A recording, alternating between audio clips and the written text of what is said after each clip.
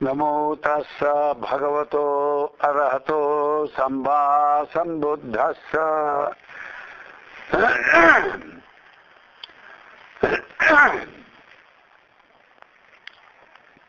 From last week, we started a new series based on the Karaniya Metta Sutta.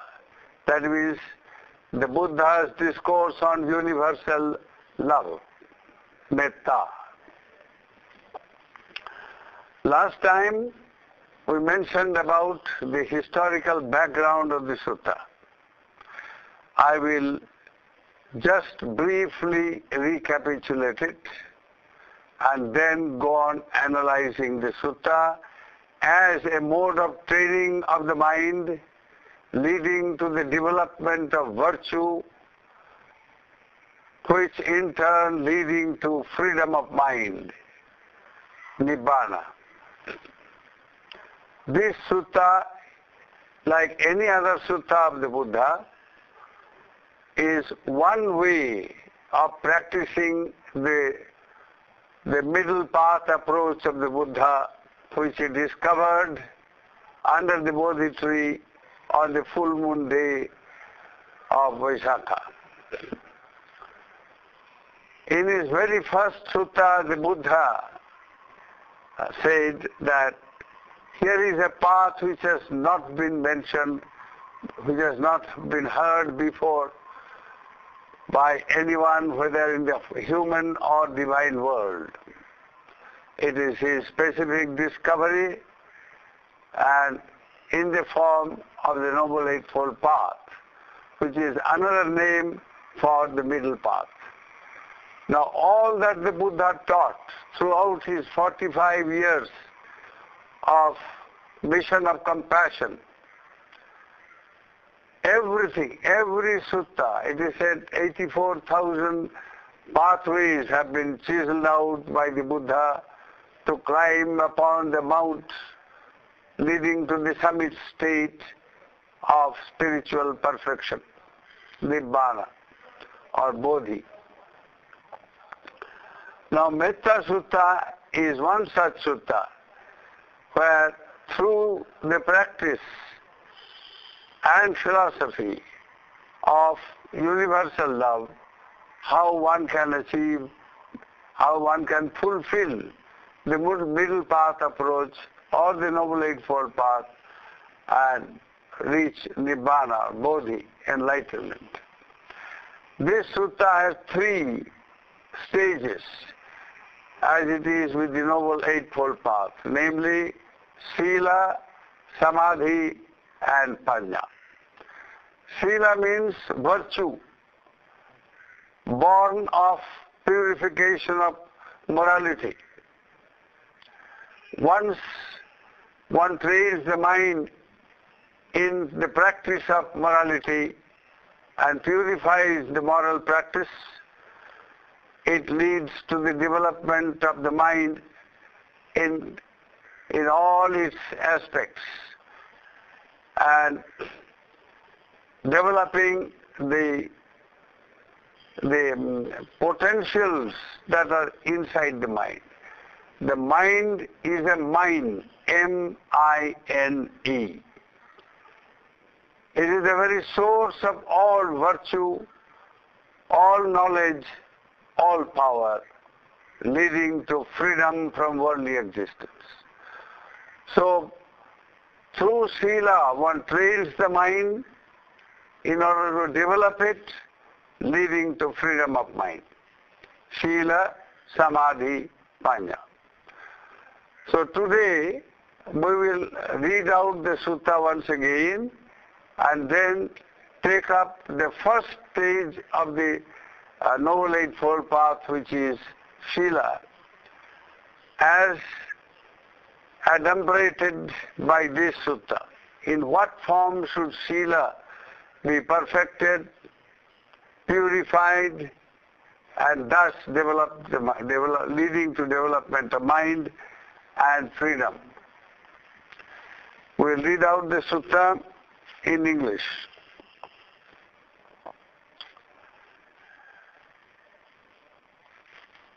Whoso his welfare seeks to promote, having glimpsed the state of perfect peace, should be able, honest and upright, gentle in speech, meek and not proud.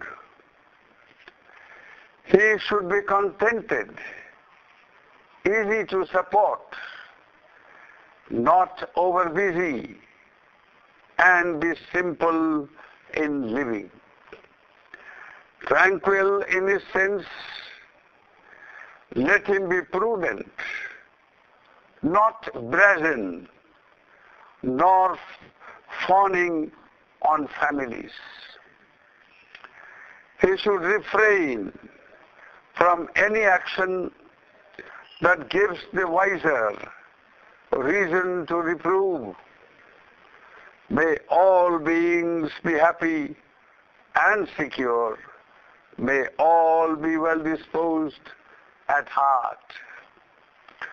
Whatever living creatures there be, without exception, weak or strong, long or huge, middle-sized, short, minute or bulky, whether visible or invisible, and those living afar or near, the born and those seeking birth, may all beings be happy. Let none deceive or decry his fellow anywhere with resentment or hate. Let none wish another's harm. Just as with her own life, a mother shields her only child, so let him have a mind of boundless love for all beings. Let him cultivate a mind of boundless love for all throughout the universe, in all its height, depth and breadth. Love that is unrestricted and beyond hatred or enmity.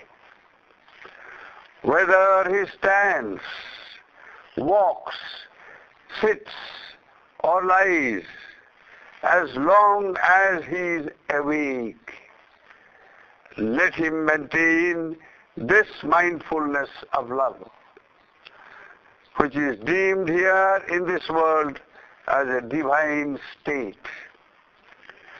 Holding no wrong views, virtuous, and with vision of the ultimate Nibbana, having overcome all sensual desire, Kama, never in a womb is he born again. May all beings who are suffering be free from suffering. May all beings who are in fear be free from fear. May all beings who are grieving be free from grief.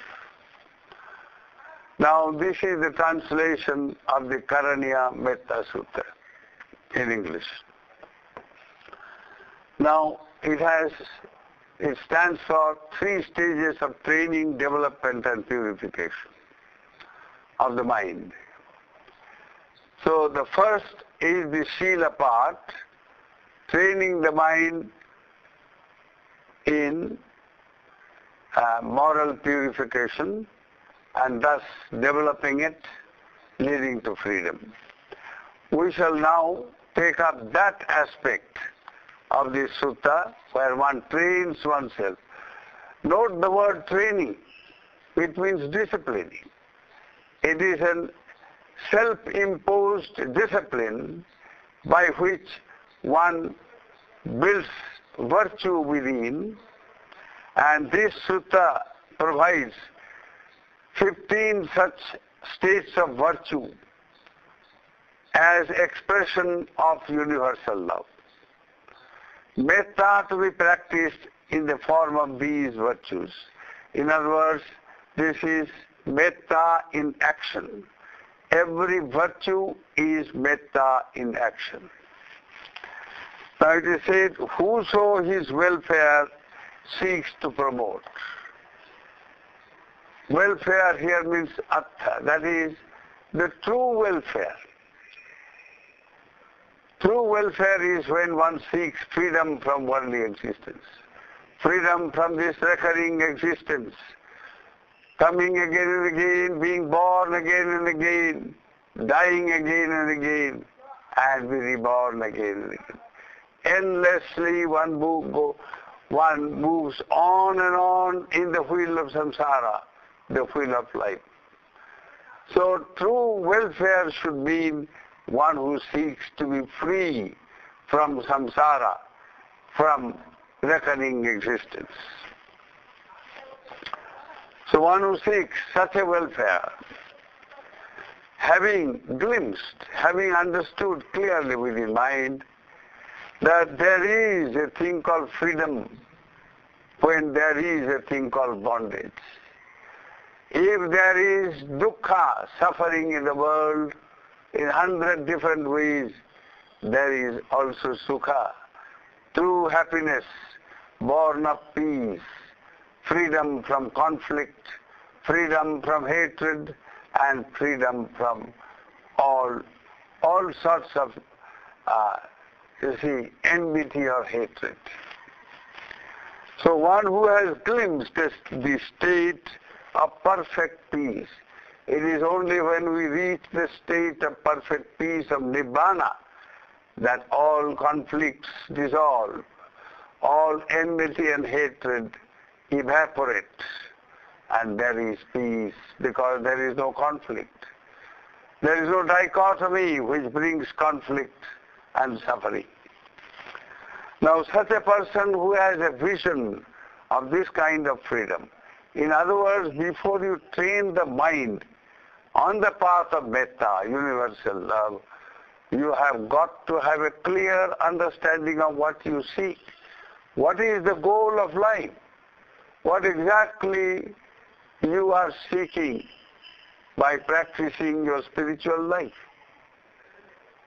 If the goal is the ultimate peace, not the peace which is just momentary, here a person who is free, let us say, from suffering for the time being, enjoys a mode of peace.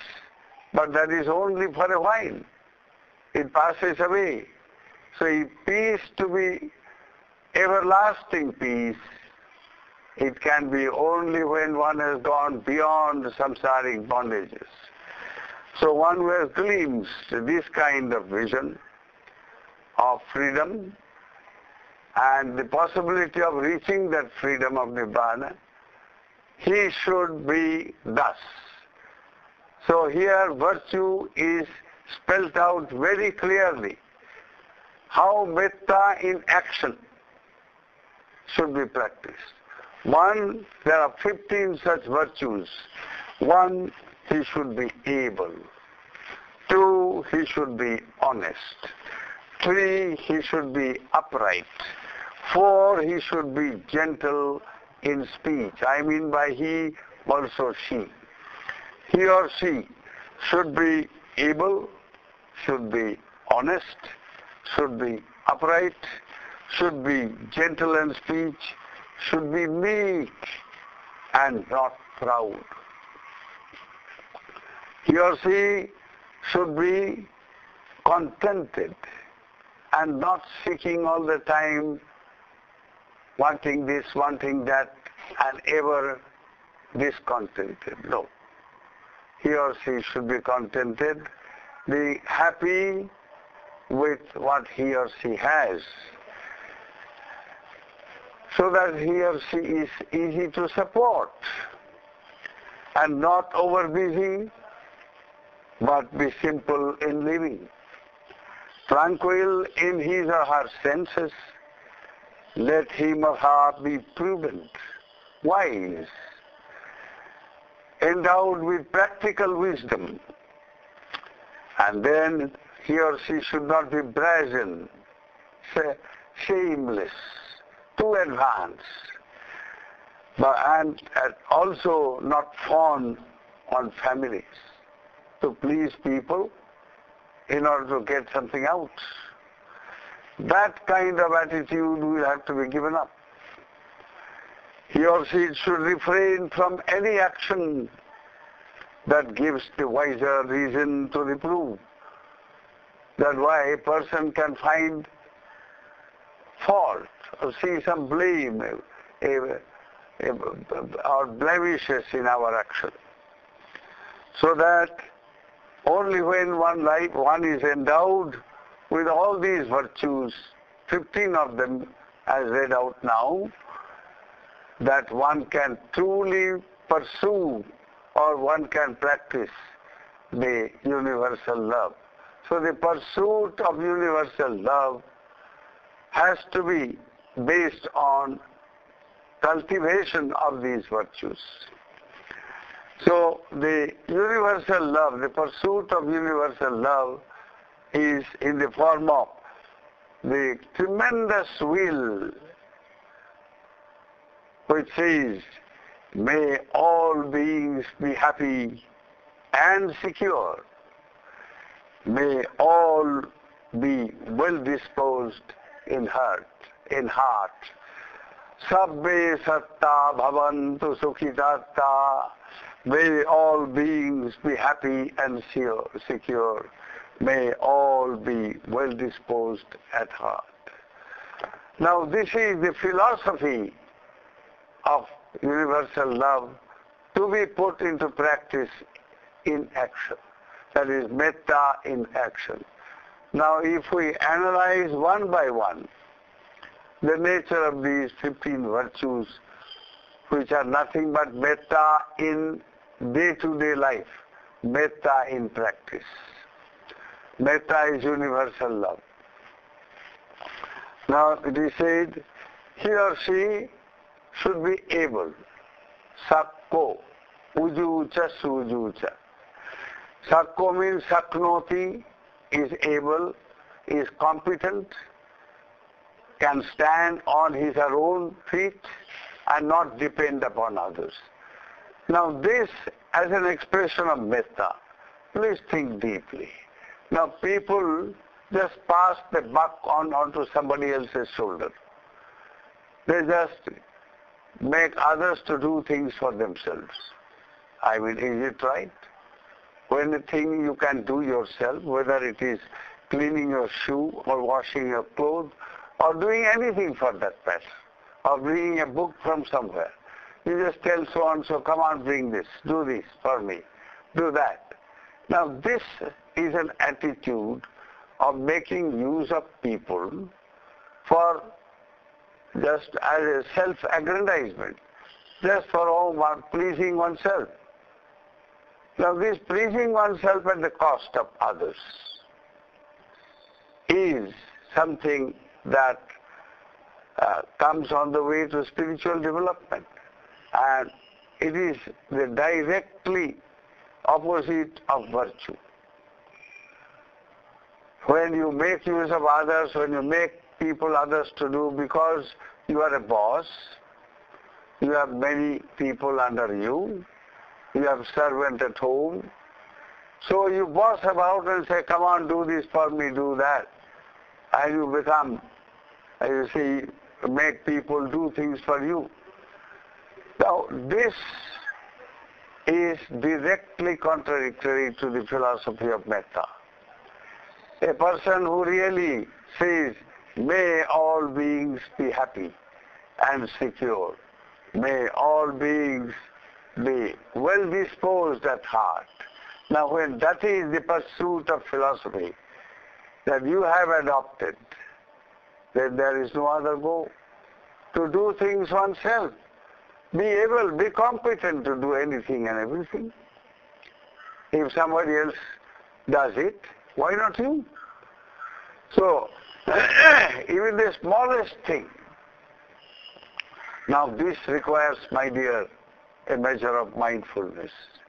One has to cultivate mindfulness.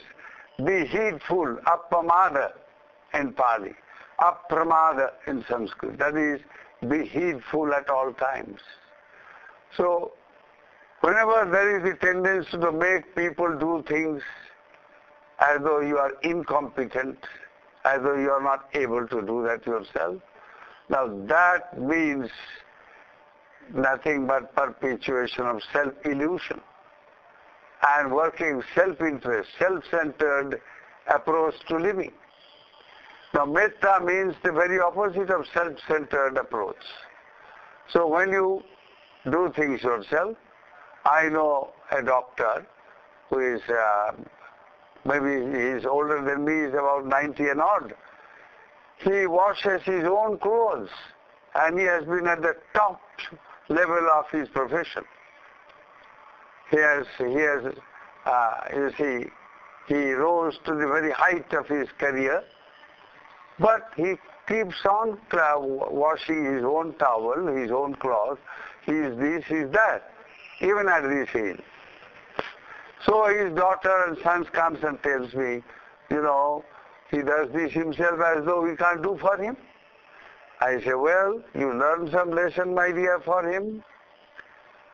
And don't boast that I am so-and-so son or daughter. I have so much of wealth and I am at the higher, you see, very well placed in society and all this. There is plenty to learn from him. The Buddha used to stitch his own robe. He used to wear a robe with hundreds of stitches. Every time the robe will have developed some kind of a hole or something, he will just stitch it.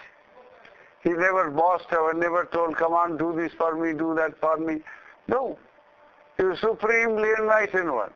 He had all-embracing love and compassion. So, he preferred to do things himself. So, we should be able, should be very competent as metta in action, as putting into practice metta in practical life. Now, this is morality at its height. So morality is not just fulfilling the 5 shilas. There is the matter. No. Morality is all-embracing. It shows itself in varieties of ways. And this is one way where one practices morality, or the purification of morality. By purifying morality, one purifies the mind. And by purifying the mind, one frees the mind. It is as simple as that. So, one way of practicing universal love is by becoming competent, by becoming able to do things oneself, and not be dependent, and not be making people do things for oneself and be self-centered. No. Now, this is the first form of practicing metta in action, according to this sutta. And when one is able, it is only then that one really promotes one's welfare, one's real welfare, leading to freedom of mind from worldly existence. And when one is able and really competent in this way, very consciously and developing, doing things oneself so that one may not trouble somebody else. One may have love and a good feeling for others. Only when one has this kind of competence and ability that one can be honest. That is the second virtue. What is honesty? Honesty is that which means to to be in keeping with truth, to be in keeping with fairness. One can be fair, one can be truthful, and only when does that one becomes truly honest. So one has to be honest. Now you can see today, let us say in our own country, we extrapolate this virtue in a wider field. Let us say every Indian happened to be honest. Do you think that there will be any corruption in this society? We boast of our great atomic power and superpower status and whatnot. But the whole country is reeking with corruption. People all the time seeking bribe and giving bribe. Now, if people really care for themselves, their own well-being, and the well-being of others, can they do that? But it has become an institution from top to bottom, you see, at the government level, and the business, at various levels of business. Everywhere there is corruption. Why? Honesty is done away with. Suppose you practice honesty consciously and deliberately. And you say, no, let me be honest. And let me be straightforward. And you see, not cheat anybody, not harm anybody. Be honest in every manner. Now once you do that, you are developing tremendous virtue indeed. And virtue is nothing but an expression of metta in action. And this virtue can be expressed, the virtue of metta can be expressed as honesty, you see, in so many ways. You can express honesty in the form of bodily action. You can express honesty in the form of verbal action. You can be honest and truthful and not tell a lie, or not carry tales from here to there, or not just belaboring people with harsh words, or just keep on gossiping, doing nothing. All this is lack of honesty to oneself. If you are really very serious about freeing your mind from your own bondages, you have got to be honest in your speech. You have got to be honest in your bodily actions. You can't hurt anybody if you are an honest person. You don't want to be hurt. Why must you hurt others? It's as simple as that. You can't go and kill any creature, indulge in himsa. The world is suffering today exactly because of this. Violence, violence, violence everywhere. If you are an honest person and you believe in the philosophy of metta, universal love, you cannot be violent.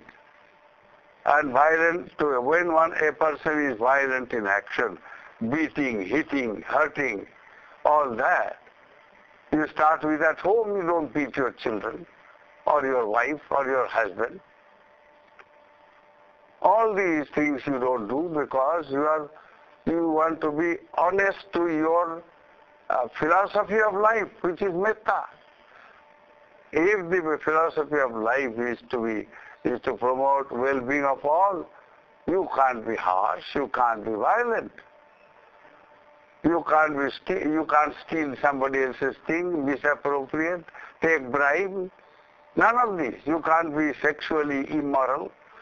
You can't practice, sexual misconduct. You can't tell a lie. You can't go and drink and see alcohol and then make a mess of yourself and harm everybody in the world. So, if you are really honest, you can't break the Panchashila. In other words, you have got to purify your life morally to be fully honest, to be in keeping with truth. Philosophy, what does philosophy mean? It means, you see, using reason and truth and the knowledge of truth leading to reality. So if you are using reason for everything in life to guide yourself and lead yourself to truth, how can you be but honest? How can you be selfish? So only when one is able and competent and very honest, that one can be really straightforward, not before. That is upright. That is the third virtue enunciated in this sutta. You see, it should be able, honest, and upright. Uprightness comes only when you stick to a principle of being right. Only when you are right that you can be upright.